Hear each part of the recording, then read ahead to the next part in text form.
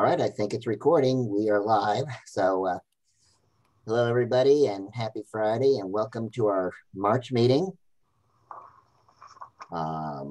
We've got Mark Alberhaski here tonight. He is going to be not only doing our presentation, but he's going to be our guest judge. So we're doing a little bit different this time. The points are still going to be awarded, but he's going to announce the winners for us tonight. Kevin, I like your background. So let's see what else we got going on. Let me go ahead and get the slideshow started. I think we've got a lot of stuff we're going to be discussing tonight, some business stuff. So give me just a second here.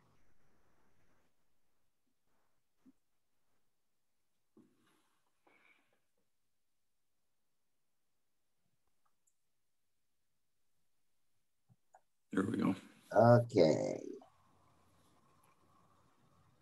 Can you see the screen? Yeah, I can. Yep, we're good. All right. I'll take that as a yes. I can't see. Let's see.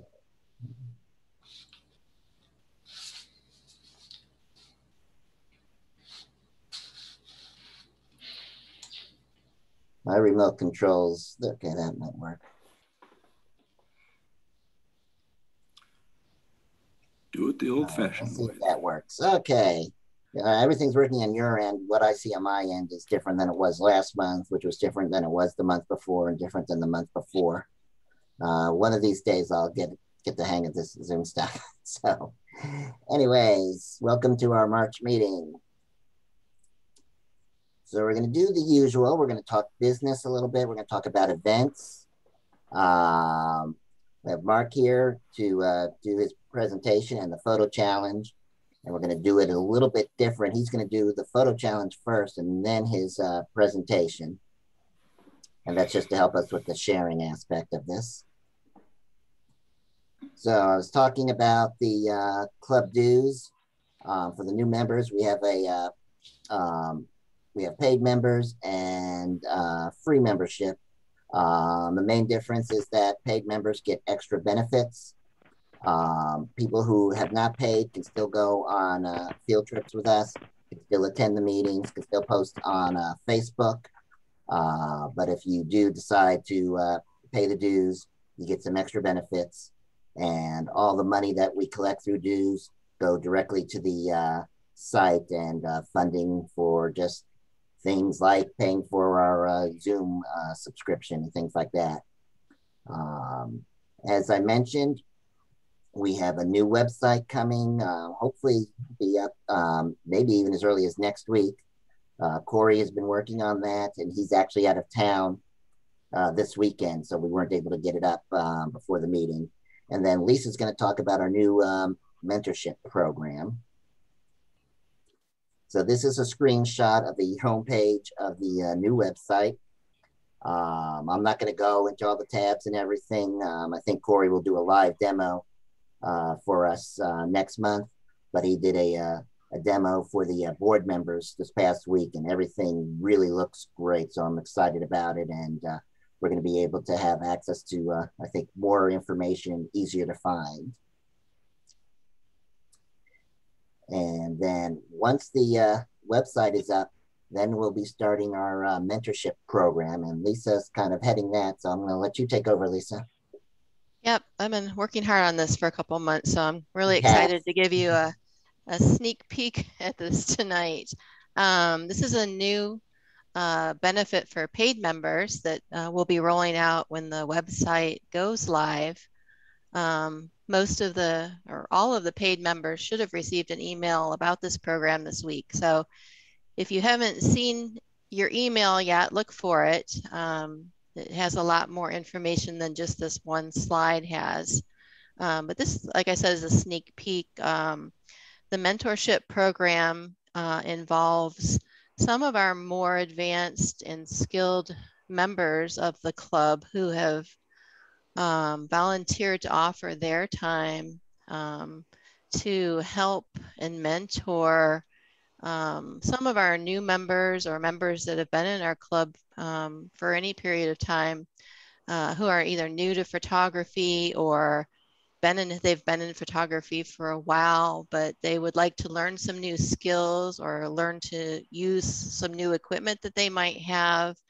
So it's an opportunity for our members to reach out to these mentors and ask for some help in all of these different areas. We're calling this an opportunity grid.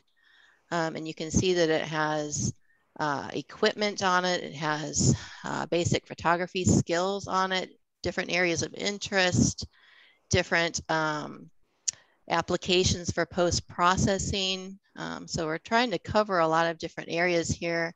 And I actually added another area of interest for black and white photography just this week. So it's a grid that we will continue to expand as different areas of interest come up. So like Mike said, this will be an area on the new website that members will have access to through a password, and they'll be able to go into this grid area. And I've eliminated the names from the grid tonight, but each of these lines has a name associated with it. So you'll be able to kind of pick and choose which mentor you might want to work with. And on the website, each mentor will have a photograph, a headshot, a biography, a short biography, so you can learn a little bit about them. They'll have a link to their social media sites, so maybe to their website, so you can look at their photography, maybe to their Instagram, so you can learn a little bit more about each mentor to decide maybe who you might want to work with. And then there'll be some instructions for how to reach out to the different mentors and start to work with them for, you know, what you determine between you and the mentor to be the right amount of time for the topic or the subject that you want to cover. And like the slide shows, most mentors are willing to meet virtually right now, but a lot of them are willing to get out in the field with you too once it becomes safe to do so. So we're really excited about this program, and we think it'll be a really good opportunity for a lot of our members. So as soon as the website rolls out, this will be available. So we'll have it, once it's available, we'll post it on Facebook, but only on the members page, on the paid members page. We'll send out an email or something to let you know that it's available. And then next month, we'll go over it again in the meeting a little bit more detailed. So if you have questions, we can get those answered for you. And any questions you have on that, direct those to Lisa. She loves getting emails. So, but actually, seriously, Lisa's running this. She's responsible for this. So if you do have questions, Lisa's the one to contact. Lisa's done a great job on this. Really good job. She has put in a ton of work on this. So definitely, I hope people will take advantage of it. Thank you. And let me say one more thing. There's a link on the page on the website for feedback. So, you know, we'd love to hear any comments that you have, good, bad, otherwise, because we want this to be a growing program. And, you know, if we can expand on it, we'd love to. And that feedback is not just for the mentor program, but anything with regards to the club. Because one thing I've always said is that it's not my club, it's not Lisa's club, it's not Herman's club, it's our club. And so we try to direct what we do based on what the members would like to do. So definitely send in your feedback. So we have got 2 trips coming up. One is tomorrow, the Zoo Atlanta trip. And then in April, it's a, I'll call it a trip / special event, the EarthQuest Birds of Prey.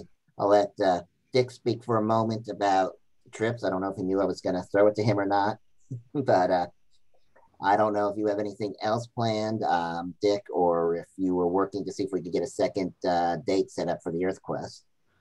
Okay. Yeah, I haven't got anything. Well, let's back up. So tomorrow is this trip at the zoo. We've had some questions, so I need to say this in case people don't understand. Our ticket allows us to enter the zoo between 2 and 2:30, but we must enter as a group. You can't just wander in on your own sometime between 2 and 2:30. We have to all be together and go in together because there's only one ticket and they will count off 21 people. So I specified the starting time of the event as 1:45, and I sent an email to everybody, I hope, specifying that I will meet them out in front of the gate near the restrooms. And once we're all together, then we'll all go in. Once inside, then everybody's on their own. You can leave whenever you want, and we don't have to stay together as a group. We just have to enter as a group. And unfortunately, tomorrow, I believe we're going to have a clear sky and a high wind. I don't know what that's going to do to the animals. But then in April, we have EarthQuest bringing their birds of prey, probably an owl, 2 hawks, and a condor to a site outside Cumming, where we will get an hour and a half or so, 15, 20 minutes per bird to shoot them. And we can then stay around for the sunset if we choose. We have enough interest, I believe, to do a second event with EarthQuest, but I want to wait and see how this flies, pardon the pun, how this works out before I go schedule that next event. The other thing that I am anxiously trying to get organized, although it depends on Mother Nature, is a wildflower shoot at the Shirley Miller Wildflower Trail out near Villanelle, Georgia. Beyond that, as Mike alluded to, use the feedback link or message me directly or email me or call me, whatever, if you've got any ideas for what to do. I haven't yet looked to see if the Helen to Atlantic balloon race is going on, but we have done that before as a group. And other than that, I'm open to suggestions. If it's just me making the choice, you'll go where I decide I want to go. I'll leave it at that. So I'm looking for ideas because, as Mike said, I want this to be what you guys want to do, not just where I decide to go. And if anybody is planning on going somewhere and you want company, feel free to post it on the page and say, hey, I'm going to Anna Ruby Falls. You know, anybody want to meet me there? One of our biggest trips ended up being, we call these impromptu trips. One of our biggest trips was to a Brasstown Bald about 5 years ago. And actually somebody posted that morning about the trip. So it was all organized in one day. Last year, before the pandemic started, Bob Kelly had posted about the Sloss Furnaces in Birmingham, just that he had been there, and it generated a ton of interest. So we went ahead and created an event to go there, and we went there, I think, it was in February. Right. So, you just got to let us know, and sometimes something that you think's not going to be big, a lot of people might be interested in. So, don't be shy on the club pages. One other thing I wanted to say about the zoo, of course, we had the, when Dick was talking about the tickets, those were the group rate tickets that we did online. I know that there might have been a couple of people who bought tickets on their own, and there's actually a couple of people from other clubs who are going to meet us there. They bought their tickets on their own. So if you bought tickets on your own, you do need to watch the times that you have on there, because I know the tickets are timed. But if you want to enter with us, that's at 2 o'clock. And let's see here. If I might add one other comment about going to the zoo. Sure. If you've got a monopod, it's sure the time to get it out and dust it off and use it with your long lenses, because you can move so much more quickly with a monopod than you can with a tripod. And your best results will come from stabilizing it that way and using a faster shutter speed, as opposed to thinking, I'm on a tripod, I can shoot slower shutter speeds, because you don't want that with wildlife. They're moving all the time, even when they're not moving. So faster shutter speeds and easy access with a monopod, or even use your tripod like a monopod with the legs folded up, so that you take up less of a footprint when there's people standing next to you that liable to bump into your equipment. So those are just some thoughts about stabilization. Yeah, I did talked to the zoo people about that, and they have no problem with tripods. However, it's a valid point. We need to be courteous and shrink our footprint as much as we can. Yeah. So I agree with the comment. Yeah, we don't know how crowded it's going to be, and you don't want a little kid tripping over your tripod and them getting hurt, and then knocking over your camera and you getting hurt too, or your camera getting hurt. So you want to watch for that. Anyway. All right. So next, I can't see who's on right now. So Timmy, are you on? I am. Can you hear me? All right. I Yes. can see your name and I can hear Awesome. you. Awesome. So Timmy has arranged our first workshop for the year. I think it's still tentative, but well, I'll let you talk. You can tell us. Okay. So as far as I know, we are good to go. April 22nd at 6 p.m. It'll be an hour-long, approximately, workshop on night sky photography. It happens to be one of my friends, but she's also a professional photographer in Northern Michigan. She's based out of Traverse City, Michigan.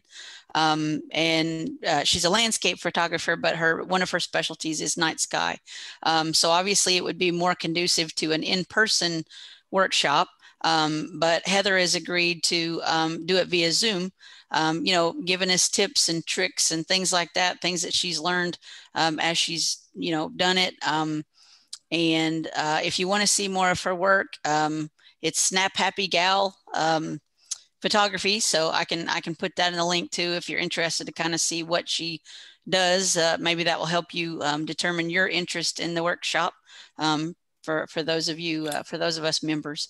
But anyway, yeah, April 26th or April 22nd, excuse me, at 6 p.m. Via Zoom will be our first workshop. And we'll get that posted in the next week or so onto the Facebook page, and it'll go on the website. For the new members, the workshops are free for paid members. So all information on workshops are only going to be listed on the paid member page. And the new website has a members only section, and it'll be listed there also. We've had a couple other things that we're working on for workshops. We're not ready to announce those yet, but when we are, we'll get them out there and just watch it. We're starting to get moving this year. A slow start of the year, but now things are starting to get moving.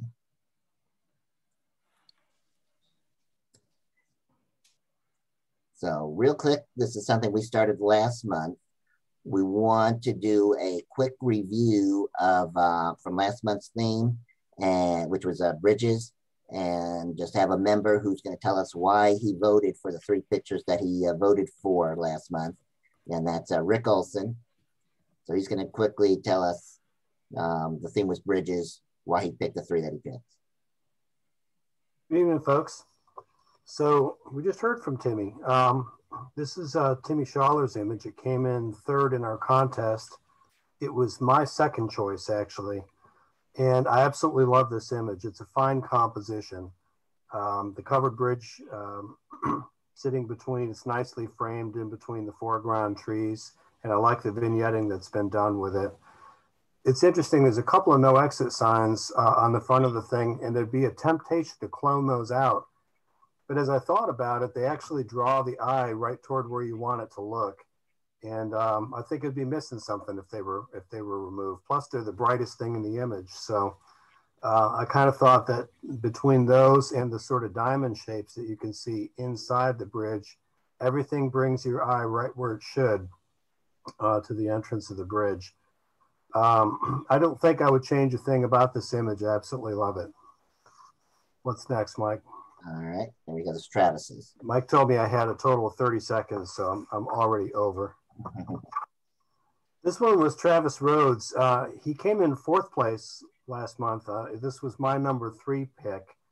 And I was going to say it was similar to the first one, similar to the one you're going to see last, I guess, in that you have a bridge going from right to left and sort of descending. The difference here, Travis's case, you have the subject is sitting up on top of the rail, and moving from right to left and downhill. I like you have all these leading lines between the bridge itself. The train sort of forms another one. The smoke coming out of the top of the train forms yet another one.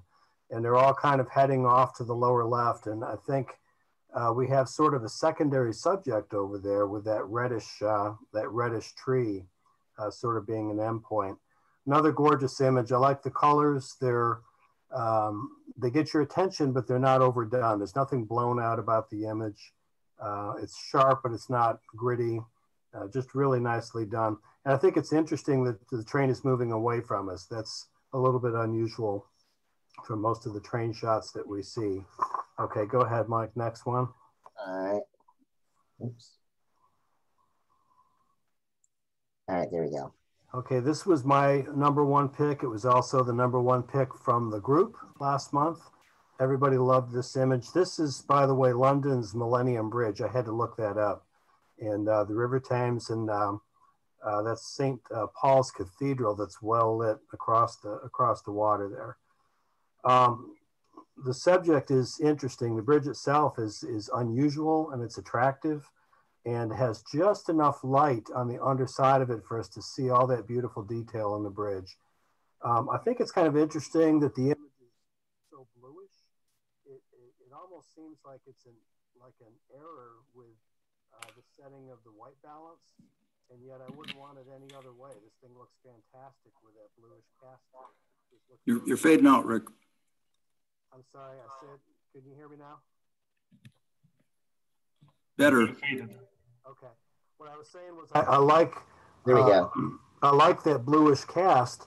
I think it could have just been a white balance error, and yet I wouldn't want it any other way. It looks good with that bluish look to it.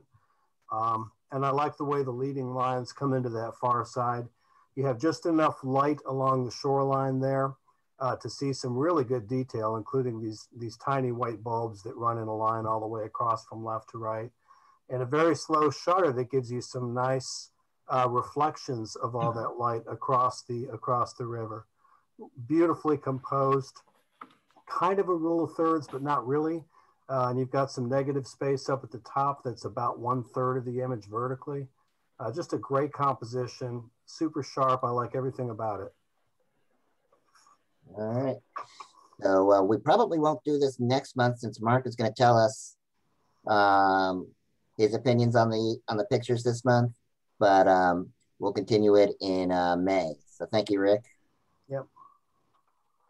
And like I said, we're going to go a little bit out of order. These are our themes for the year. This month it's Boca. Next month it's going to be cityscapes, and you can see the others. And like I said, these are all going to be on the new website, so you can kind of plan ahead. And the rules, 1 image per person. The image must be less than 2 years old. No composites. You must be a paid member. You need to be present at the meeting to submit your image and get points if you win. But we do allow 1 miss per year. Some people have already used that. And then something new we're doing this year, the photographer of the year is going to win $100. I'm not going to go over the voting since we're not going to have voting this month, but we're still going to award the points. And first place gets 5 points, second place gets 4 points, and so on. And at the end of the year, the person with the most points will be named the photographer of the year, and they'll win the $100. They'll also get a free membership next year and a pretty spiffy trophy. So. Hey, Mike. Yes. Could you throw in a plate of slutty brownies with those prizes? I'll see if I can convince my wife to make those. Thank you. Come on, Mike, you could make a set of brownies. What? You can make brownies. No. I'm not allowed in the kitchen. I'm only allowed to grill. So, anyways, so I'm going to go ahead and introduce Mark. And what we're going to do is he's going to go through the challenge first. Then he's going to do his presentation. And after the presentation, he's going to tell us his picks for the winners this week. So you have to hang on to the end. But first I want to go ahead and introduce Mark. He's a physician who has also been a commercial photographer for 20 years. He has been published in many magazines, commercial installations, calendars, textbooks, medical journals, stock agencies, and private collection. He was also a mentor for the Nikon Mentor Series for over 10 years. So Mark, let me go ahead and let's see if we can get you to share your screen. That means I got to stop sharing my screen. All right. You should be good to go. I can see your screen.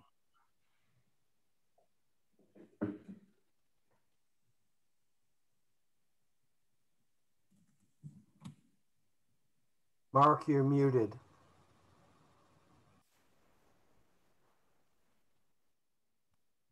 That better? There you go. Now we can hear you. I am. Here I am in the flesh. Let me say it's a pleasure to meet all of you and be invited to, be your first guest judge for the weekly contest. I've been doing these for many years and always enjoy doing them. I will preface my comments on a lot of nice images by saying that judging is a very subjective process. And so if you think you had a great shot and it doesn't get proper recognition tonight, don't be discouraged. It's just the crazy judge. He messed up. So no, seriously, there are wonderful images here tonight. And it's always tough as the judge to narrow it down to the few people who get selected for recognition, but there are many nice shots here. And so let's get into them without further ado. All right, we're just going to go in numerical order. So here's a nice floral image. And of course, the theme tonight is bokeh. And bokeh really is not just a fancy description of narrow depth of field. We all know what narrow depth of field is. And you get it by using the widest or close to the widest aperture on your lens so that what's in front of the subject where you're focused and what's behind the subject is blurred. And depending on the conditions that you're shooting in, which lens you're using, whether there are point sources of light in the background, you can get incredibly dramatic effects with bokeh. Sometimes you just want to use it to remove the subject that you want to emphasize from a distracting background. Other times you actually want to use the elements in the background as beautiful backdrop for what you're working with. So as we look at this floral image here, the particular composition here is close to being a square. We see a background that is enough blur that it's hard to tell exactly what it is. Could be a waterfall. It has that sort of white linearity that could be a waterfall. We have some of the green foliage that goes along with the colored blue, and we get a hint of the interior of the flower there, maybe some pollen on the internal structures. So really, the comments that I want to make here are that it's an effective use of bokeh. We've isolated the subject. The challenge for me with this photograph is it's of a lovely colored subject, and yet to some extent, the photograph feels a little bit washed out color-wise. And so that's a little bit of a challenge for me because I'd like to see more punch both to the colors in the bloom and the colors in the green foliage. I like some of the contrast of the foliage elements with the bloom itself, sort of the razor sharpness in some of the leaves and the smoothness of the bloom. But I'm a little challenged by just the architecture of the floral elements and the bloom. And I'm left wanting a little bit to see a little bit perhaps the bloom smaller and a little bit more of the surrounding foliage, that perhaps if you saw more, there could be a more of an aesthetic architectural arrangement of those green parts in relation to the bloom. The next image here is, it is a use of bokeh in terms of the blurred background, no question about it. It is an effective use of the concept of bokeh for a background in that the point sources of light are very interesting and have a dynamic character to them. The tremendous gradation between brightness and darkness throughout the frame. And this would make a stunning background for many shots where there was a foreground subject that was being isolated from this background. The challenge is, as a bokeh shot, to only have the blurred background leaves you wanting for some dramatic subject that is isolated from this blurred background. So I would be filing this in my inventory of usable backgrounds when I wanted to do a composite shot, but as a demonstration of strong use of bokeh without a subject, it's a challenge to say that that was successful. So here is a beautiful shot. There's a wonderful palette of dynamic color in the blurred background, all the beautiful greens and the darker anchoring blacks at the top and the bottom of the frame. We have a great piece of wood with that kind of pinnacle point going up in the vertical frame. And we have, and there's tremendous texture in the wood too, which is interesting. But then we have really fabulous content. I mean, this content in this instance is what really drives this photograph. And what we see here is one bird feeding a seed to the other bird. And I presume that these are woodpeckers. And it's really fascinating to see the talons of the one bird holding onto the bark and the two birds feeding each other. So I like everything about this image. Now, if this were my image, I think I might do something different to it. And if I can get there, let's see. That's not what I want to do. Okay, unstack. So what I suggested trying, so I went ahead and did this. I created a virtual copy because I wanted to see this image as a horizontal instead of a vertical frame, because it lets it really, all that extra background of all the lovely green is not the main subject of the photograph. The main subject of the photograph is the dynamic interaction of the birds. And by cropping the frame horizontally like this, eliminating some of the wood, yes, it does eliminate that interesting pinnacle at the top of the wood, but it really makes the photograph about the birds. And it shows the detail in the plumage of the birds, the texture in the bark, the interaction of the beaks and what's being exchanged there. So I think both images have merit, but I encourage, and I'm not saying that this image is better than the original image, but in any way, shape, or form. The point of doing this exercise for you is to understand that with the resolution that we have in the current cameras that we're using, there's tremendous content in the images as we zoom in and crop. I used to be only compose your images and use the full frame guide, but now I understand there are images within images, and in the new huge high resolution files that we get from these cameras, there are all sorts of secondary compositions that can be as powerful, if not more powerful, than the original photograph you intended to make. And so this is an example where I think really showcasing the birds is what the picture was about. And so now let's go to this next one. So here's a really lovely image. Now, the reason I like this image so much is the very, very effective use of bokeh in isolating these two locks. These two in particular, with the color, really makes them just leap off the screen. So with the narrow depth of field, isolating those two locks together and the color pop, it's like a home run image. Then you've got the diagonals at the top of the frame, leading you back into the blurred background. Another one in the bottom of the frame that's more vertical here, also effective.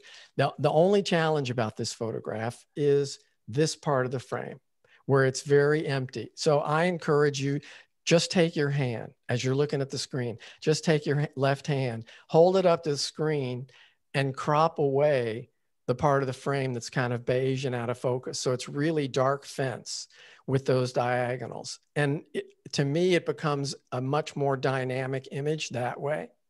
Now, what I would do if I'd been on this bridge and I was shooting this shot, I would wait there with my tripod or whatever, set up, holding this shot in view until a couple comes walking along holding hands in that left side of the frame, a little out of focus.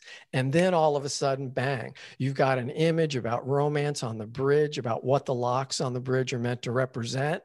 And it's worth hanging there for 5, 10, 30 minutes, whatever you feel like you can invest to take this already great composition and image and really rock it into something amazing. So I really like this shot a lot, but I think with patience and a little visual creativity about what could happen if, you can even have a couple that's coming along and you can direct them and say, hey guys, do me a favor and hold hands as you walk across this part of the bridge for me. And people will do that. And then you get that image that has the extra message.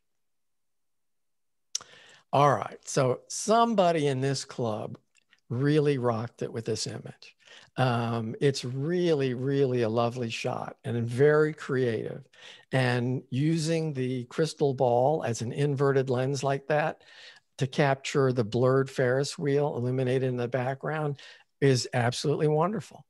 And now I think they shot it actually 180 degrees, because I think the white beams are the legs of the Ferris wheel. So they inverted it so we could see the Ferris wheel right side up in the crystal ball, if I'm not mistaken. But either way, the hand coming into the screen with the crystal ball and showing the sharp image and the beautiful blurred background is really a wonderful, wonderful shot. So kudos to whoever made this. If I were going to say one thing that I might have experimented with, if this had been me holding the crystal ball, my mind wants to see these white diagonals coming down here and creating this empty junction. That's where I would want to place the ball if it were me. I love the way these diagonals come down, and then to feel like this is where things are meant to join, but have the ball up here. I'd shoot it both ways and then see how I feel about it. But that's the place I want the crystal ball in the hand to be. But it's still a very effective shot. And again, kudos to whoever took it.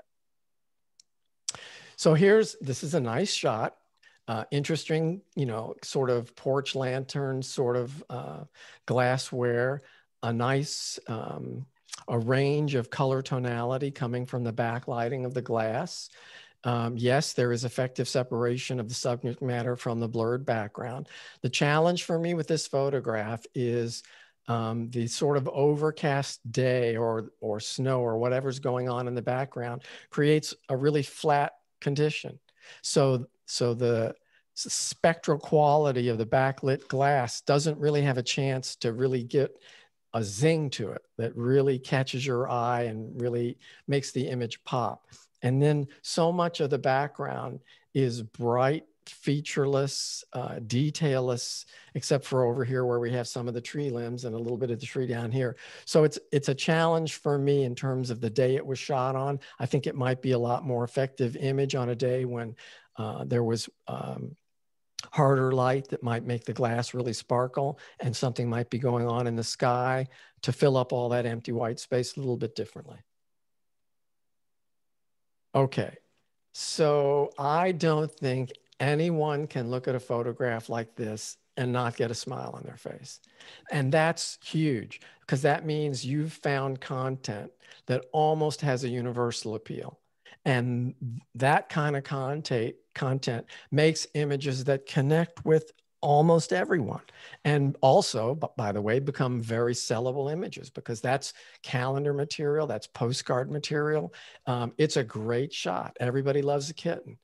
The tentative look of the animal, the little crouch with his paws or her paws, the contrast between the color palette of his fur and the soft green blur in the background, beautifully separated with the depth of field.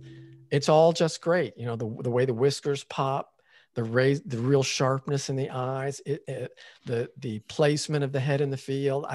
You can just check off all these different check boxes, the diagonals of the wooden beam leading you back to the animal. So it's just a really beautifully done photograph. Lovely. All right, so here we have a bird, obviously. Technically it's a sharp, well-exposed bird. There's a nice catch light in the eye. The beak is razor sharp. The foliage is razor sharp. The challenge for me is I want to see more of this bird and less of the featureless bright background that really wants to pull my eye away from the bird into the frame, because that's what bright areas do in photographs. And so I'd really like to see you know, the bird's head near the top of the frame, or see a more vertical composition if that's how the frame was shot, so that I get more of the bird standing on the branch or wherever he's standing, because obviously the bird is the subject of the photograph. So the more and there's great detail in the bird. So we need to show more of the bird. That's the take home message, and less of the featureless background. I mean, I only say, look at this and you see the difference. Here we see the whole bird, beautifully illuminated, great perch, even to the V in the middle of the branch that he's standing in with all those talons, a nice little soft catch light in the eye, lovely color palette in the background, nice diagonals. Everything about this shot is great except for one thing. And that's just a technical issue. And it may be something as simple as shutter speed, or the quest for maximum bokeh in terms of using a really large aperture just makes the bird a little soft. And when you're showing a prey, a bird of prey like this with an incredible beak like that and those all-seeing kind of eyes, you want razor sharpness on that face. And so it's just a little bit soft. And for what could have been a magnificent photograph, it's still very good. But if you had that technical sharpness in the image, things like shutter speed really count. Never be afraid with a shot like this where you know you want critical sharpness. Kick that ISO up. Our cameras are so good these days. Higher ISOs are not something to be concerned about. You want to kick the ISO up so you can get the shutter speed that you need and get the sharpness that you need, and shoot and refocus and shoot and refocus and shoot and refocus, because every time you focus with autofocus, you get a slightly different plane of focus. The autofocusing mechanisms are not perfect and they're not flawless. So the more, you know, shoot 8 frames, 10 frames until the bird flies away almost. And then go back through 20 or 30 or 40 shots and find the razor sharp image. And that's what'll make this image sing. So there's some really nice things going on in this photograph. There is good sharpness on the bloom itself. There's lovely symmetry in the petals, lovely symmetry in the internal composition of the flower. A great thing going on between the bright yellow and the green background, a nice kind of vignetting to separate the brighter green surrounding the bloom from the corners of the photograph. So there's a lot that's going on there that's nice. I do get a sense of the stem of the flower going down like around at 5 o'clock. And so that's nice too. The challenge for me is in really being moved by this photograph is that it's when you put your subject pretty much in the center like that, you make the photograph a little less interesting by telling the viewer, this is it, this is what I want you to see. And the viewer's brain seems to say right away, okay, I get it, I see it, nice. But then you're ready to go on. Whereas when you begin to move the subject almost anywhere else, that's why we all know about the rule of thirds. When you begin to move the subject elsewhere in the frame, it just becomes visually more interesting. So there's that. Another bloom, an insect flying around it, an insect landing on it, a lighting situation where you see a beam of light creating shadow on the background and making the bloom glow, maybe backlit somehow with a flash. There's a variety of different things you might try to take this somewhat static image and really make it pop and come alive. All right, so the difference between the last photograph and this photograph, I think you can appreciate from some of the comments I made. This one's a little bit more dynamic because of the brightness of the white and the contrast of the rich yellow in the center portion. And also we have these water droplets. Something as simple as the water droplets reflecting the light raise the caliber of interest. There still is a little bit of central placement going on here. And that can be a challenge when you crop it as a square. I'm surprised how many times when I process an image, put it on my phone, and I like to stretch my image so that it fills the full aspect ratio of my cell phone, like on an iPhone, like it's 16:9 these days, or 18.5:9 or whatever it is in the newer phones.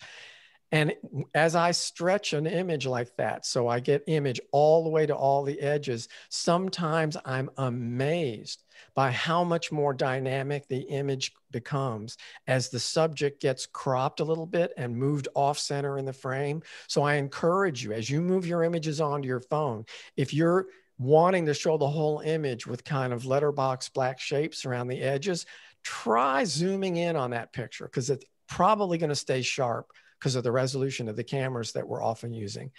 And as you begin to make it fill your entire screen, experiment with where you place the subject.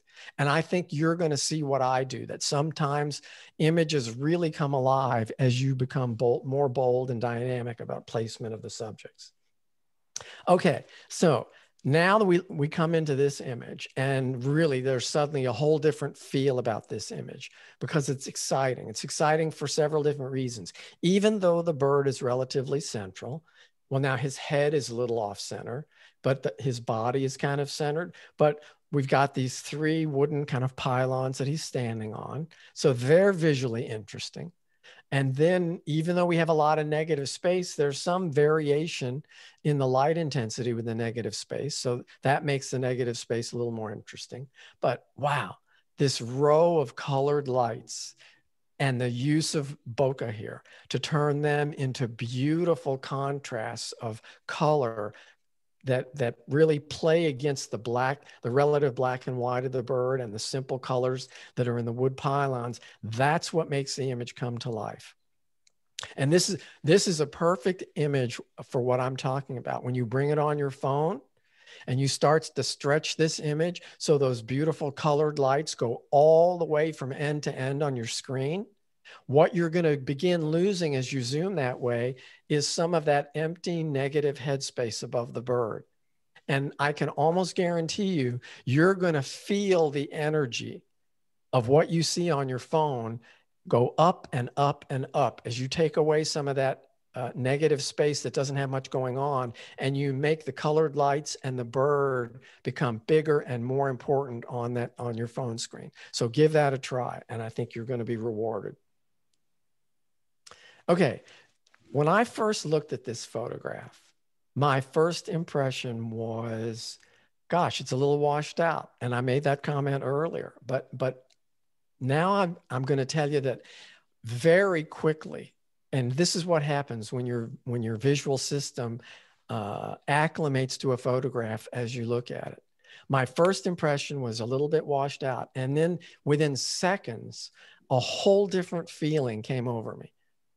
And it was like, wow, the softness of what's going on here, the subtlety of the contrast between the lighting and the shapes and the position in the frame and that pop of white with the main bloom and the pop of gold in the center of the flower, the way all of this comes together, instead of my knee-jerk reaction in the first seconds, it went from something where this is just a washed out image to, wow, this is something really ethereal and beautiful and soothing.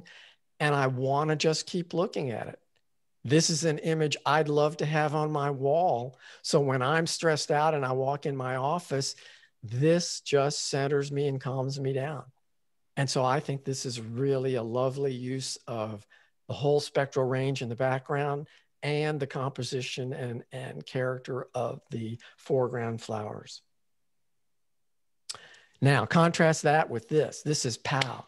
This is energy, sharpness, bold color, the way the bright yellow behind the dragonfly pops and acts like a backlight, that, making the wings glow, the sharpness of the animal, the sharpness of his perch, the sort of off center, sort of close to being on rule of thirds that's going on here, the palette background with its different shapes and areas of color. It's really, really nicely done. And dragonflies are tough to get, even if you're using a long lens, they can be tough to stalk. So this is a really lovely capture.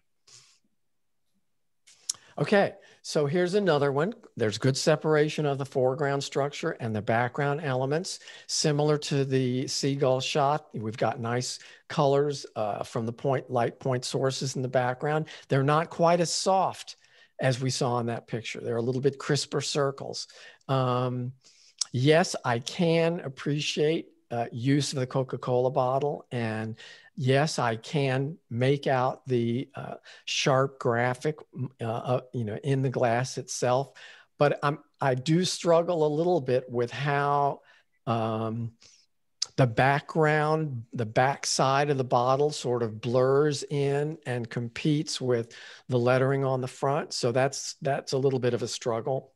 And then somehow the colors that are in the bottle themselves, there's a bit of a fight between like the greens and the blues versus the amber colors that are in the bottle. So the overall effect for me is not as calming and soothing perhaps as when I look I'd rather almost just see the bottle itself and savor all the tones of that color palette than some of the competition with the colors that are in the background in this image.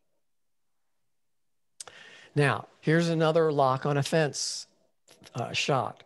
And I'll have to leave it to you to remember the angle that we saw of the other fence with the other two locks and how the very narrow depth of field separated them from other locks on the fence. Here we're looking straight on the fence, and it's a well-composed shot in terms of a nicely laid out fence grid, the background, beautiful color palette, nicely blurred point sources of light, and a very sharp rendering of the single lock. But in terms of the emotional response that I get from this image because of the flat looking straight onto the fence and only seeing the one lock, it doesn't excite me visually quite the same way that the other locks on fences did. But it's a nice shot, and I do like the color palette a lot. All right, so here we have an interesting flower. I'm not a great with flowers, but I think it's an orchid, isn't it? Maybe, and I believe. Really pretty colors, fascinating textures. Again, we've got it cropped in a square, and we've got the subject dead center in the square. And I always struggle a little bit with that for reasons I've already alluded to. The thing that challenges me the most with this photograph, and I'm not sure exactly how the effect is generated, but the bokeh in the background is so busy, and there seems to be such repetition of the circles of light in the background that it's so busy and dynamic. It really, even though it's not super bright, pulls my eye away a lot from the central subject. And what's going on in the bloom at about 4 o'clock with that one portion of the bloom is also distracting from the beauty of all the other petals. So between what's going on in the plant itself and how busy the background is, this one is a little bit hard for me to look at for a long time. And so I would think I'd revisit the subject or work on the background so that it was even softer. Sometimes I simulate additional bokeh in the background by duplicating the layer and throwing a Gaussian blower on it to make the background softer, and then using a mask just to reveal a sharp subject. That might help here. Okay, so, transformers, it certainly meets all the criteria of use of bokeh: bold colors, sharp subject, blurred background, color separation. There's lots going on in the photograph. I just have to confess that the subject matter doesn't appeal to my age group. And so I'd have to say for, my granddaughter growing up, she might think this image rocks, but the subject matter technically well executed, but it's just not exciting for me. All right, this is a lovely nature shot with the two birds, and almost amazing in the way their necks and create sort of that heart shape.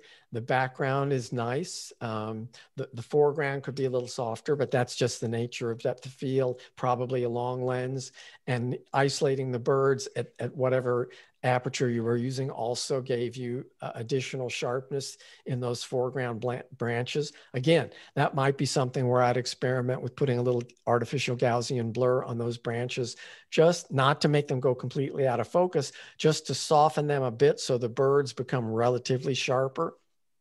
The challenge for me with this image, and I refer again back to the other lovely image of the bird where there was just, I really wanted to see a little more technical sharpness. When you look at the eye in this bird, for example, there's movement there. The bird is moving, and that eye and the head and the beak are just not sharp. This bird, in contrast, is a lot sharper. So I suspect there may have been adequate shutter speed to hold this bird sharp, but not for this guy. And so, gosh, I want so much for what's going on there for the two of them to have sharpness in both birds.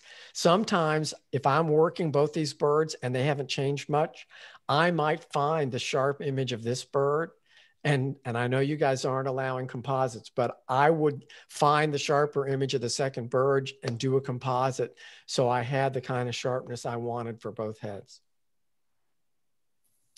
Here's a nice shot. It's simple. It doesn't have a wow, knock your socks off color palette range, but the very effective use of bokeh, separating the foreground elements, the rounded buds and petals from the background point sources of light, is really lovely. And so I think there's some effective stuff going on there, even though we still have a fairly central subject in this vertical frame. I think it's nicely done. Oh, and here's another shot, another variation I did of the woodpeckers. And the reason I'm showing this is because I did something extra from the original shot I showed you where I cropped it horizontally. I wanted to make the image wide enough so if I put it on my phone, again, it's going to fill the screen on my phone. So what I did, and I'm just going to briefly review it with you here. What I did, I brought this shot into Photoshop. I duplicated a layer. Did I duplicate a layer? I don't even think I had to. I used the marquee tool to select right about here. And then I selected the whole rest of the frame out to the corner. And then I used, Command T to transform. So I could just drag this half of the frame, scale it, distort it, so that because it's blurred so beautifully, I could drag it a fairly significant part of the way and stretch out all these shapes. And I did it on this side as well. So I'm left with this really beautiful rule of thirds kind of piece of wood with the birds on it. I've got this dynamic blurred background that goes all the way out to give me this elongated sort of pseudo panoramic aspect ratio. And for me, that makes the image really rock. So if I were to see that on my phone or on the screen like this, I really love it. And it's an interesting contrast to what the original frame was. So just take that for what it's worth. And that's it. I believe that's the last shot. Yeah, that should be it. Yep. Some very nice work. Thank you, Mark. And let's go right into your presentation, and then we'll go back and select the winners. Cool. So it's about okay. 8, so about 30 or 40 minutes, I guess, for the presentation. Okay, great. So I'm going to go ahead and fire this up. And what I want to do tonight, and I'm going to look over here, well, briefly for a second so you can see me. My son always gives me grief. Dad, your camera angle, I can't, you should be looking at the camera the whole time, but I got to be looking over at the screen. And I am not doing this man of mystery thing on purpose tonight with the dark highlight on me. I had a main light over here, but it was battery driven, and I was setting this up all day, and then my batteries died right at the beginning of the meeting. So you're having to suffer through with the man of mystery look, and I apologize for that. But what I want to do tonight is share for you my enthusiasm for mobile photography. And I got to say that, like many of you, as a serious camera user, as a DSLR camera user for so many years, when I was asked by Nikon to shoot point and shoot cameras for them, it was like, okay, I'd love to do that for you. And I learned you know what? I can make incredible photographs with these small, quote, less serious cameras. And it's all about mindset and using them with the same strict artistic criteria that you would use your big, large camera that you consider a serious tool. And developing that mindset then made it much easier for me to start shooting a phone camera seriously too. And so that's going to be my main emphasis tonight with what I say. I know everyone in this group is already making pictures with their phone, but they may just be making quick little things, you know, when they need something to remind them of what they saw in the store, or they need some quick grab, a selfie, or who knows what. But you may all not be making serious photographs with your phone. And that's where I want to get, that's where I want your new mindset to go. So let's get in here. Try it. You'll like it.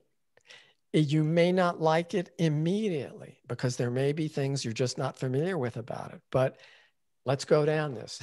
I don't know how many of you are Star Trek fans, but I remember when the Star Trek series had the Borg in the theme, that one of the quotes was, "Resistance is futile."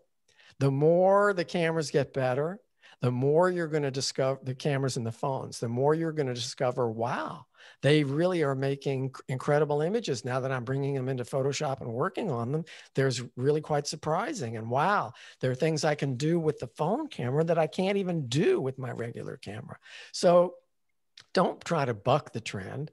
Just experiment with floating along in the current. And the more you learn about using your phone camera, the better your work is going to become. Yes, it is very different and non-traditional photo capture. Feels different in your hands. Controls are different. Yes, there are some new tricks you're going to have to learn. But if I gave you a brand new camera from a manufacturer you're not familiar with, you wouldn't know where the button was to change the ISO. You wouldn't know where the buttons were to set auto ISO or to make time exposure things. So I'm going to tell you, when you start using your phone camera, you need to sit down and invest time in really learning where the controls are buried, because there are very sophisticated controls there. You just have to take the time to learn how to reveal them and how to set them. I'm telling you that the time you invest and the energy you expend will greatly outweigh the sacrifices that you will initially think you'll make by using your phone camera. When I'm in workshops and we're shooting some really interesting subject matter, one of the things I often say to people is, okay, you're done with your DSLR and you're getting ready to walk away. Now take out your phone and shoot a few frames with your phone, because you may be really surprised that with the different lenses the phone has, the different aspect ratio the phone captures in, the capability, for example, of an iPhone to shoot a panorama is not like anything you'll ever get with your camera. And I'm going to show you some examples of that. And so I try to remind myself all the time, before you walk away, pull your phone out and shoot a couple with your phone. And you got a new camera and you didn't even go out and buy a new camera. But the caveat is this last one. You may discover that you want to buy a new phone. That's the unexpected one. Change your mindset. It's a tool, okay? It's a tool. Every camera you've ever used is a tool, and they all have different settings, and it takes time to get used to a new tool. So embrace it. The whole screen is a viewfinder. And in dim lighting situations where you've got this illuminated, I don't know how many of you are already shooting mirrorless cameras with electronic viewfinders, but to have a viewfinder that can be that bright, even in low lighting situations, can be amazing. And to be able to just tap on the subject you want and have it be sharp focus is pretty cool too. Try not to think, where are the dials and buttons I need? The controls you need are there. You just have to be patient, go and look for them, and get comfortable with finding them and accessing them quickly. Don't think, but I can't use Lightroom and Photoshop. Well, in fact, yes, you can. It's easy to export these images onto your computer and use all the tools you're familiar with. And what you're going to discover is that there are Light Shop and Lightroom and Photoshop-like applications on your phone that will allow you to do surprisingly powerful editing on your phone in the field. Sometimes you'll be so happy with what you do editing on your phone that you can stop. Other times you might do a little bit in the field and then import that image onto your computer and finish it there, whatever.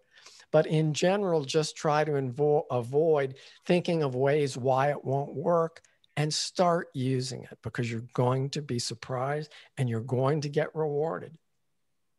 Choosing the tool, all right? Which platform? Basically, it's Apple versus everything else, Apple versus Android these days. And I can't begin to sell you on one or the other. If you're already an Apple user, you're probably going to have a very strong predilection to staying with Apple. I was a strong Apple user for many years. Then I switched to Android to try it, to see what there was. And I discovered that there was about a 2-year period when the Google phone camera was so much superior to what Apple was putting in like their iPhone, 10 and 11, well, maybe 8, 9, 10, that the Google phone, I sold my iPhone and got a Google phone and rocked incredible photographs, because the sharpness that was coming out of that camera and the shadow detail and everything was unparalleled compared to iPhones. Now, between the 11 Pro Max and the 12 Pro Max, iPhone has gotten their camera game back together. And honestly, the iPhone is so much easier to use. I went back to an iPhone, but that doesn't mean the Androids aren't very capable. And wow, the new Samsung 100 megapixel capture, good grief. I mean, I haven't shot with it yet, but I would sure like to play with it and see. Now, I want to say something about the image that's on the screen right now. This is a green boa. And the reason I want to say something about this image was it was at the Atlanta Zoo in the reptile house. And I walked up and this boa was curled up like that. And what I saw from my camera, I wasn't really excited with. But then I put my Google 3 camera against the glass of the screen and shot this boa with the Google Pixel. Look at the detail in those scales. Look at the color I was able to get from the capture and maybe enhance just a little bit the detail. I love this image. And every time I see it, I think, and you shot that with a phone through the glass at the zoo? I just love this image, okay? How many lenses? So many of the top line phones now have multiple lenses on the back. We're getting ultra wide angles. We're getting, 2 and 3x optical zooms now. The quality of the optics has gotten so amazing. Now we're getting night sky, that you can shoot night sky stuff and see celestial, points of light with your phone. It's just amazing what's happening. And it's changing so fast. I'm not going to invest a whole lot of time discussing new features because it changes next week. It changes 6 months from now. You're just going to have to pay attention to the hardware. The one thing I will tell you on is that fourth one. If you're thinking about a new camera because you start to get excited, but you see somebody else's shot and they've got a newer version and you skipped a couple of generations and you decided it's time to step up, go to the store with some object or things that you find on the counter and shoot side by side. I mean, go to like the Verizon store or the AT&T store where they're going to have the Apple camera and the Samsung camera side by side. So you can make images and then zoom in, look at the shadow detail, look at how razor sharp the images are. Look when you use portrait modes, how cleanly the bokeh, the artificial bokeh that gets created is done. So you can get hands-on experience looking at shots of absolutely identical subject matter in the store, how the camera feels in your hand. All those kind of things are pretty critical, and they're very valuable in helping you decide, especially if you're considering jumping ship and going from one platform to another.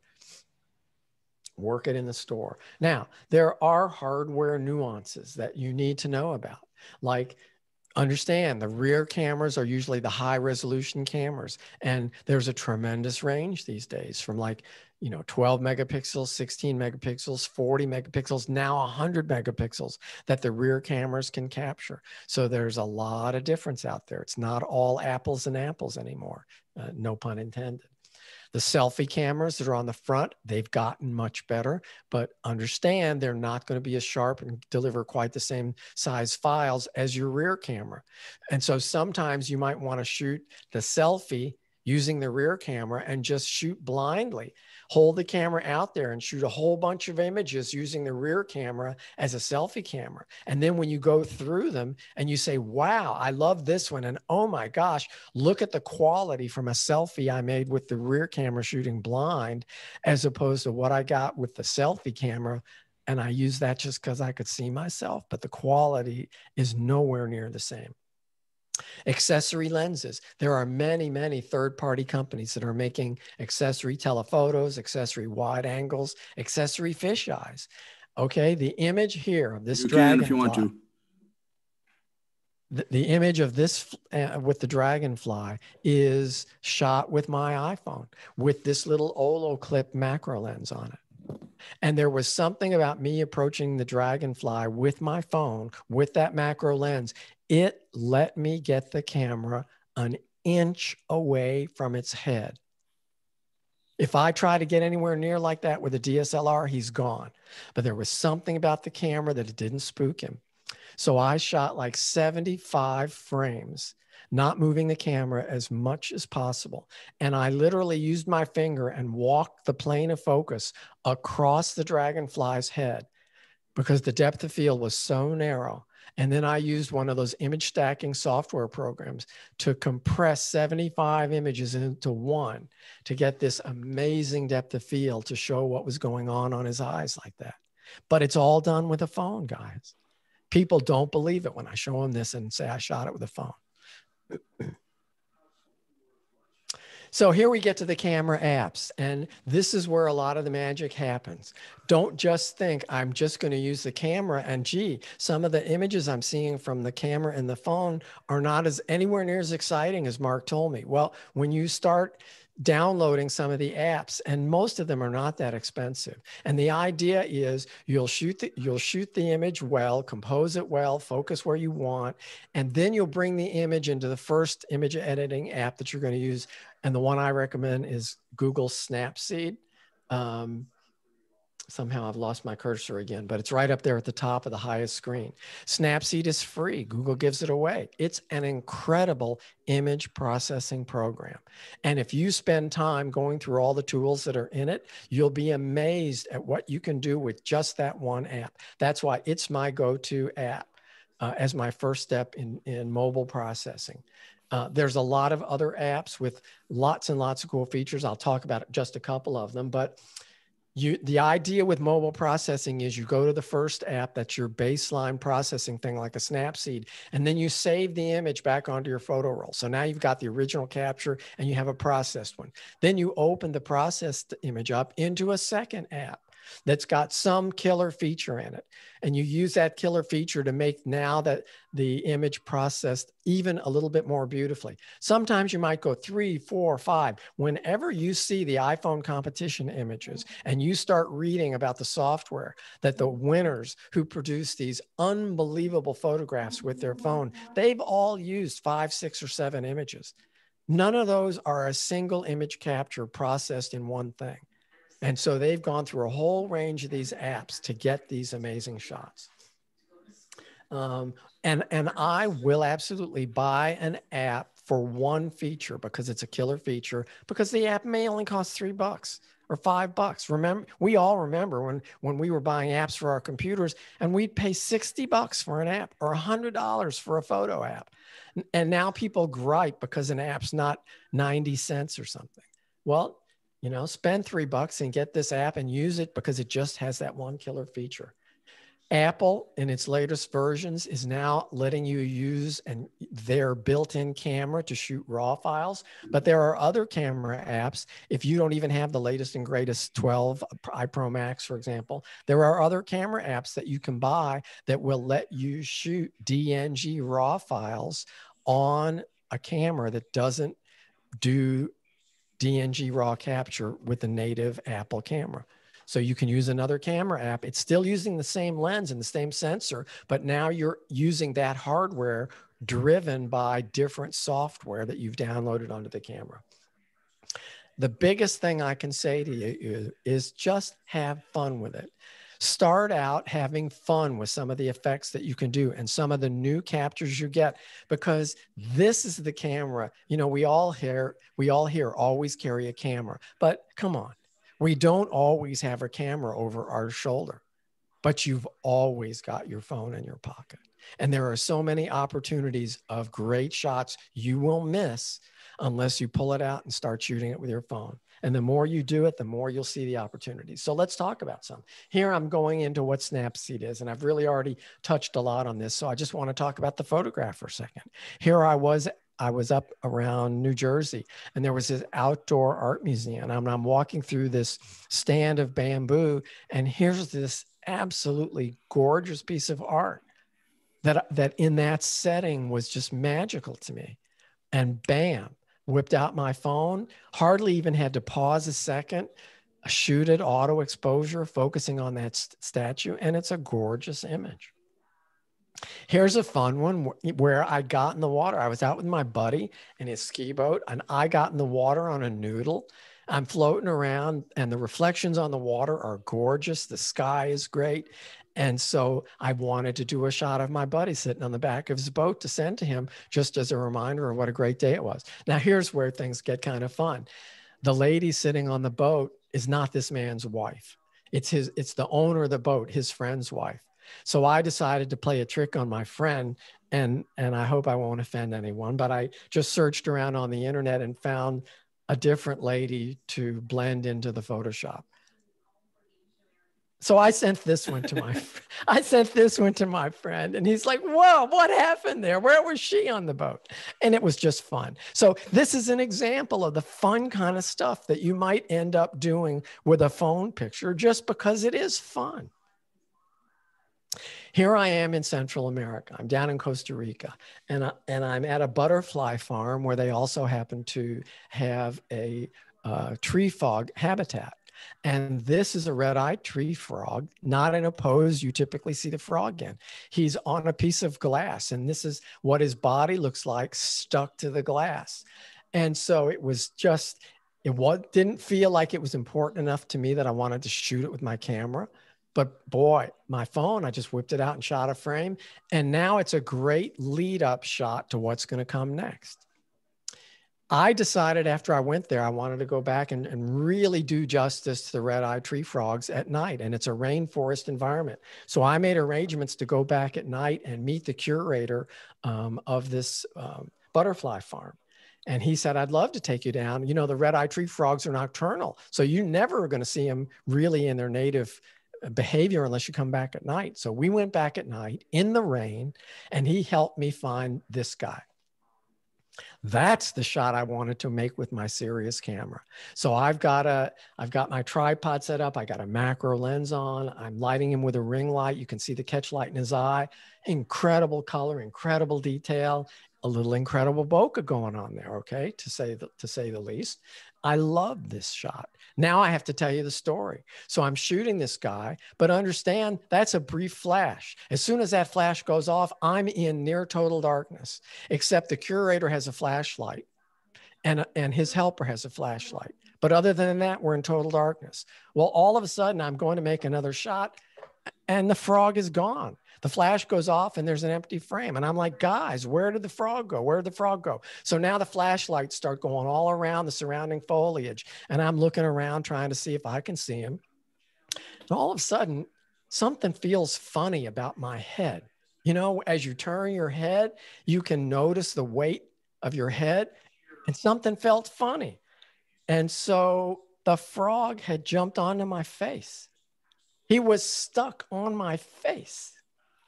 Well, when I realized he was stuck on my face, I put my face in front of my camera lens and just started shooting the flash off, hoping to catch a photograph of what was going on. And the guys were just laughing. They were just laughing because I had a frog stuck. Thank God it wasn't a poison dart frog.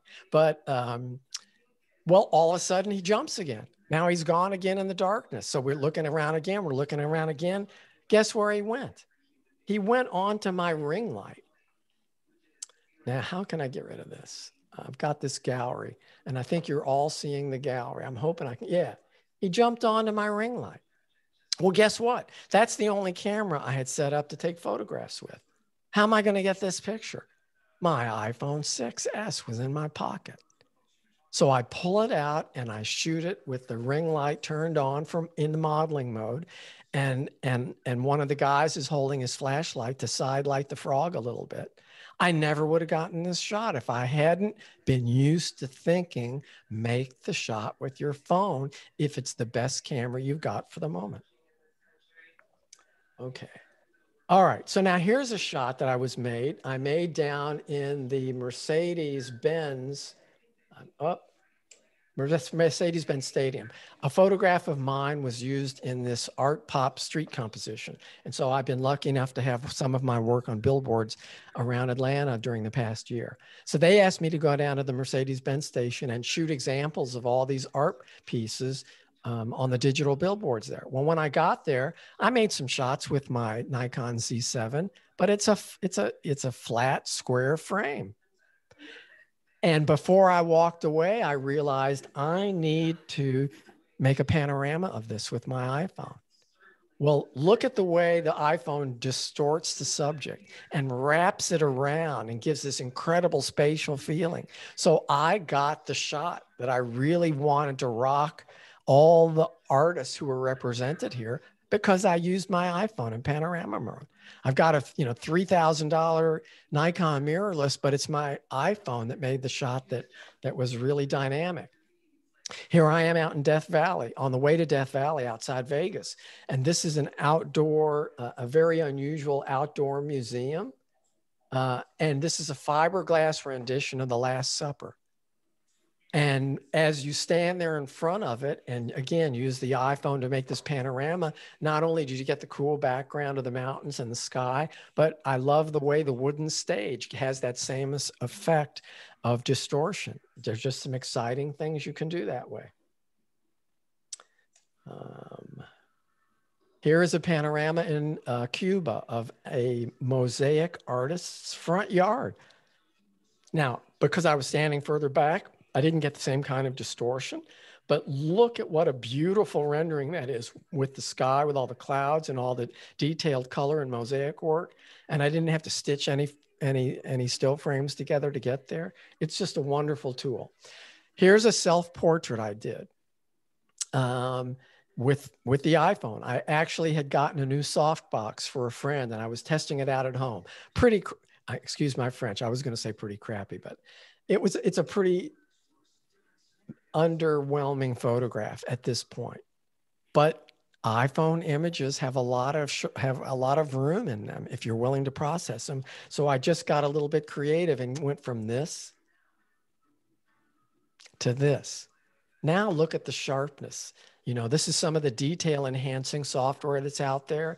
The eyelashes become sharp. The irises become sharp with the lighting, darkness, and the modeling shading. It becomes a very dynamic portrait. To go from that to that convinces me that if you're willing to be creative with your iPhone images, there's a lot you can do. Here's another headshot I did. Razor sharp. This is my favorite headshot. It's my bio shot that I'm using these days, made with an iPhone and a softbox. Here's that one of my images, not shot with a phone, on a digital billboard up in Marietta. And when I got there and got out and was going to set up my regular camera on a tripod, I saw reflected on the roof of my car, the billboard, and my roof has sort of a glass texture. And I thought, oh my God, this reflection's incredible. That's the shot I want. Could I get up there and make that shot with my camera on a tripod? No. But I could lean against the back of the car with my elbows and hold my iPhone really steady and make this incredible shot. So again, it's the iPhone wins out. It's the best camera for the circumstance. And what are you going to do when you're sitting on the floor and your dog comes up and puts his feet on your knee and looks at you, and the lighting coming through the door that is sandblasted glass is like the ultimate studio lighting on your dog's face. And the only way you're going to get that is if you pull the camera out of your back pocket and nail him on the spot. That's how, and this is a great shot. Look at the detail in that. I think this was with the Google phone, but the point is, it was the camera that I had access to, and I got a great shot of my dog that I love. Here's a selfie shot with my granddaughter. Priceless. Never would have been made if I hadn't pulled out my phone, thrown it into selfie mode fast, knowing that this was going to look great, and snapped off 4 or 5 shots while she was still happy. Here's one where I was actually making this presentation earlier last fall. And she walked up and was watching me setting up some equipment and covered her, just put her arms on there and looked at me with those eyes.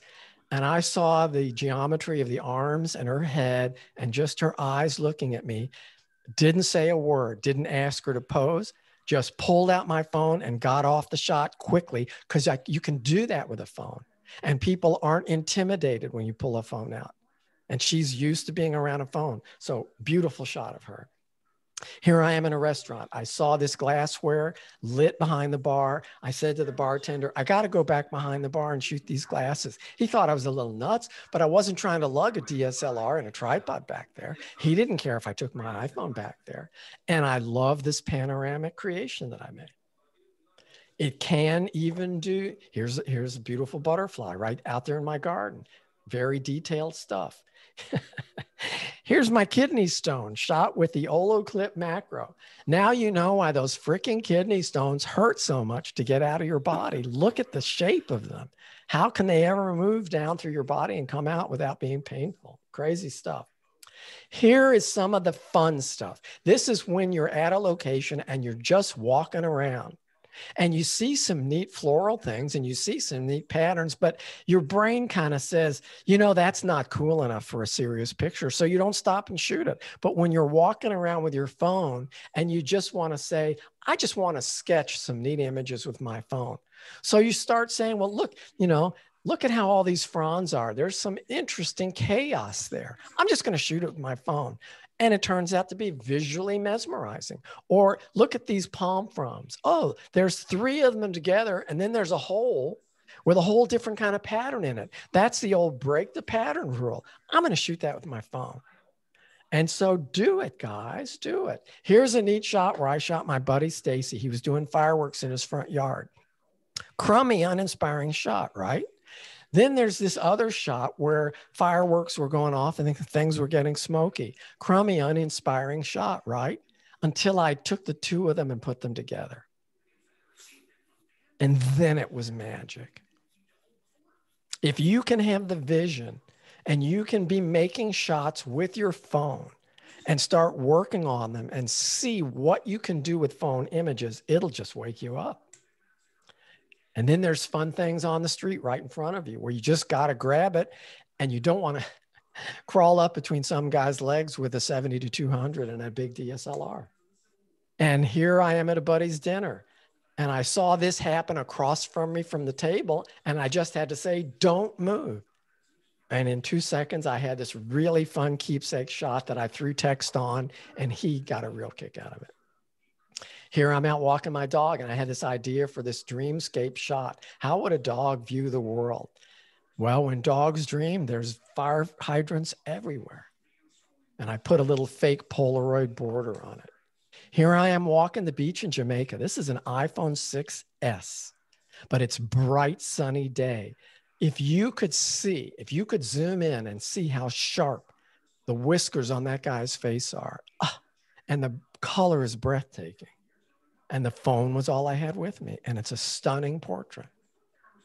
Here's Elton John at the concert with the Google phone and one of those new high ISO modes. Yeah, it's a little grainy, but it's also a really, really fun shot. Here's a very unorthodox use to show you how much detail there is in these images. I had a pain in my foot and I knew there was something on the back of my toe that was bothering me. So I took a picture of it in portrait mode and then zoomed in at 100%. And I could see that I'd picked up a little piece of wire after using some steel wool in my workshop and walking through barefoot. You'd never think about using your phone that way, but it's actually a little portable microscope. Here are some of the apps I use.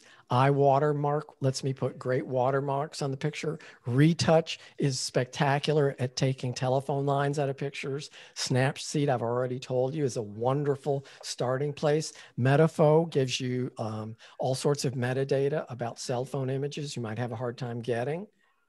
Pro Camera is one of the nice shots that will let you shoot DNG raw files when you don't have the absolutely latest series camera.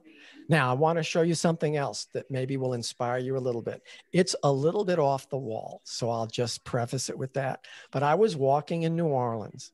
I was on one side of the street, and there was this dark-skinned lady on the other side of the street. And the light on her was beautiful, and she was dressed a little bit exotic. And she had a head covering on, and she had white iPod earphones in her ears and these mirrored sunglasses on. She was leaning back against kind of a cement block wall. She was so into the music she was listening to, with her head just kind of rocking back and her body was just swaying, that I felt the energy across the street. And I said to my son, as we were walking farther away from her, boy, would I love to shoot her portrait. And he's like, yeah, Dad, like you'd ever go back and shoot her portrait. Well, he'd thrown down the gauntlet. So I had to say, okay, I'm going to go back and shoot her portrait.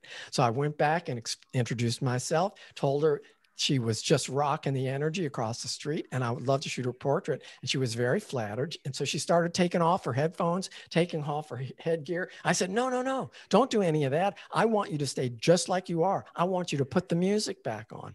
I want you to get back in the moment. And occasionally, I shot her for 3 or 4 minutes with I think it was my Google phone again. And I got this shot. Now, it's a curious shot. I give you that right off the bat. I'm trying to move the gallery image. Anyway, so she's against this cement block wall. She's got these tattoos on her face and these mirrored sunglasses, but I think she's very interesting personality. But the background, I hate the block wall. That's the first thing. So I used retouch and selected the seams in the cement block. And it's basically content aware fill. So suddenly the seams are gone on both sides of her head. And then I brought it into a program called After Focus. And After Focus just lets you take your finger and draw on the red area and say, I want to keep all that in focus. And then draw using a different tool and say, this is background. I want this all to blur. And then you just say, go. And I end up with this incredible bokeh effect. Now you can see a little bit down in the lower right-hand corner where some of the texture remains. And even through the what was her left sunglass lens, you can see some of the texture on the wall. But look at the difference between those. And I also use Snapseed to give her a little bit of glamour glow on her skin. So it removes some of the blemishes. And then I took it into one other app and put a little starburst highlight on the top of that one eyeglass frame. But to walk back and make this street portrait in New Orleans with my phone, I love this shot. I think it's a very fascinating portrait of a very fascinating, person on the street in a unique city. So, and it was only because I decided I was going to go for it with my phone. Snapseed, touch, retouch, after focus, Metafo, eye watermark. Here I am in the movie theater with my granddaughter, looking at her face as she watches Frozen 2, the first movie she ever saw in a theater. No, it's not technically perfect, but the moment is forever. Beautiful beach scene where the light's great. Not the same as my, 50 megapixel DSLR, but the moment I remember being there and it still is beautiful to me. Here's a shot on Safari. I'm stuck in the Safari vehicle as we cross a bridge and I see this wildebeest skull on a pole. I don't have time to take my camera and make it dramatic, but I can grab my phone and make a very cool, dramatic shot. So this is what I want to tell you. There's amazing things around you all the time.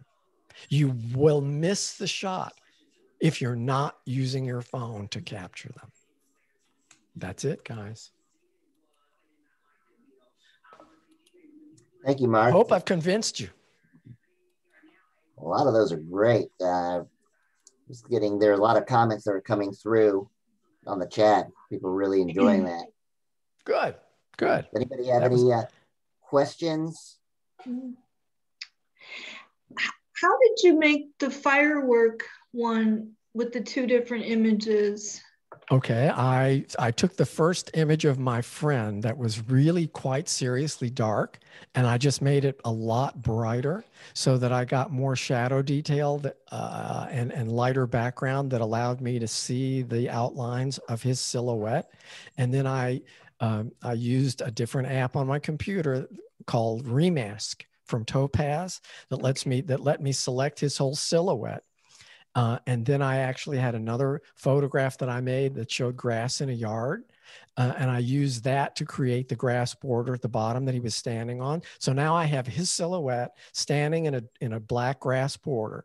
And then I just worked on that blurred photograph of the smoky fireworks, increasing the contrast, putting a little vibrance in it to make the glow in the sky a really nice color, increasing the sharpness on the image. And then I just, since I already had separated the body and the grass on one layer, all I had to do was take them both into Photoshop as layers and make a composite. Pardon? And that's how I rocked it. That's cool. I still didn't hear you.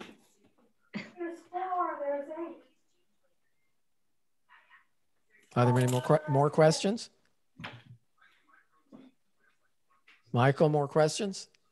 Doesn't sound like it. But the apps that Mark mentioned, the video of this will be put on our YouTube page either tonight or over the weekend. So if you missed that, you can watch the video and get the names of those apps. I have some of them, and some of them I now want to get.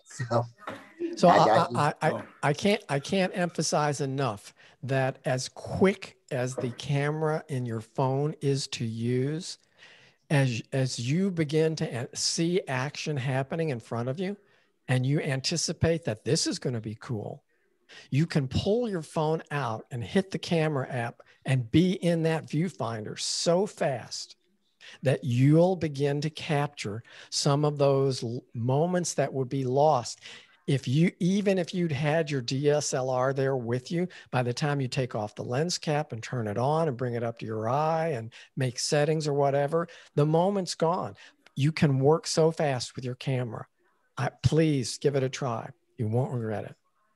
I'll give you one example, then we'll go on to the winners. This was a couple of years ago at Dukes Creek Falls, and I was with a friend, and before going down the hike trail, I stopped by the restroom. When I came out of the restroom, you have the mountain view of where Mount Yonah is, and the sun was just peeking up over the fog.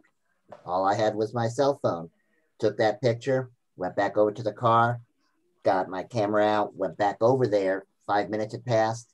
The moment was gone. There was nothing I could do to replicate that, no matter how much I tried in Lightroom. I couldn't replicate it. So I was glad that I grabbed that shot. And as the sensors have gotten so much better, the quality of the files, even the JPEGs that come out, are really, really quite high quality. And so you can do a lot with them. You can do a lot with them. All right. So at this point, let's see. I think we're going back to Lightroom. And if I can come up here, I think what I want to do is, how do I get this down? Well, let's see.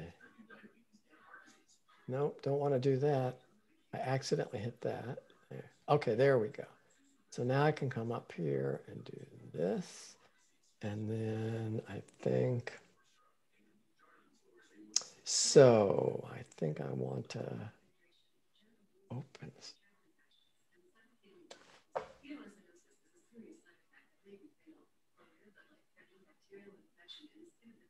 No, that didn't work.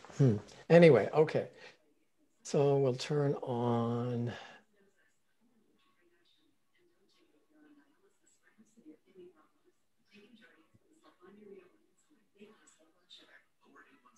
So the 5th place winner is number 3, and you'll have to help me out with who these are, Michael. Number 3 is Michael Amos. Oh. I often forget. It's a beautiful shot. I won't say more about it because I spent a lot of extra time on this one. I love, for me, it's all about the content, and the content was all about the birds. So as lovely as that background is, I want to see less background and more about the interaction between the birds. The fourth place winner is the Lox. I love the composition of this. Number 4 or 14? That's number 4, isn't it? Oh, I'm sorry. I'm struggling here with, yes, this is the fourth place winner. I want, before we go on, number 4 was an honorable mention. Yes. I asked Mark to pick 2 honorable mentions, and that was one of them. And I apologize. That was my keyboard error. I apologize. But it's a lovely shot. I don't know how to pronounce your last name. And number 4th place, number 14, that's Michelle Grabowski. Lovely dragonfly. All right, 3rd place. Number 7. Place. Number 7, that's Emmy. Just a darling, darling, heartfelt kitten. I just think that's great. 2nd place. 2nd place, number 5, that's Stephanie Hahn. Beautiful, really creative. Love what you did with it. Just love what you did with it. And guys, I got to tell you, it's really, when it gets to separating out 5 shots from all this work, it's really challenging. It's very subjective. And then 1st place tonight, this is the shot that just number 13, Lee Moss. keeps me coming back. It's so soothing and so ethereal, and it just transcends photograph. It could be one of those shots where you put a caption on it and you put it on your wall to inspire you every day, because it just has that sense of beauty. Very, very, very well done. And then the honorable, all the winners, and yes. Thank you, Mark. Honorable mentions were the Lox. That was Misty, and then number 19. Yes. And that was Patrick Olmstead. Really lovely nature. We all know his Naked Bear photography. Yep, nature work. All right, so at this point, I will stop the share and give it back to you. All right, I think I have only 2 or 3 screens left on my show. Let me get that back up.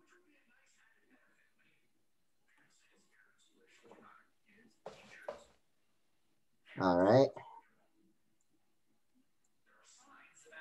So our next meeting is going to be on Friday, April 16th at 7 p.m. on Zoom. Our presentation is going to be John Mariana. A lot of you are probably familiar with him. He spoke to us about 7 years ago. There's only like 2 or 3 people in the club now who were there 7 years ago, so it'll be good to have him back.